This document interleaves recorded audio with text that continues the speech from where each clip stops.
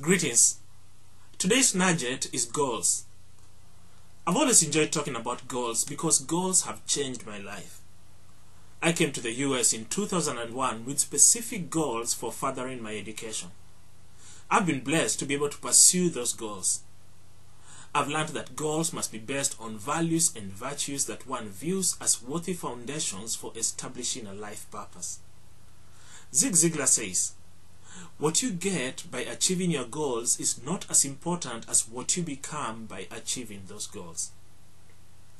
I believe that we need both individual and collective goals along with support from one another as we work towards making those goals a reality. Goals allow us to be committed to something bigger than the daily grind of living.